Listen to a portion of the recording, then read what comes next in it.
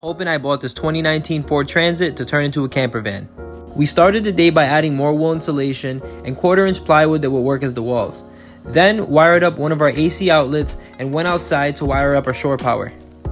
We cut the hole out for the outlet, then painted the exposed metal so it doesn't rust, then used adhesive and screwed it into the van. Next, we had to locate the battery, which was underneath the driver's seat so we can hook up our DC to DC charger. We then crimped and shrink wrapped our 4-aught wire, then connected it to the negative and positive of the battery. The next step was to install our 200-watt solar panels, so we put the brackets on, then brought them up to the roof.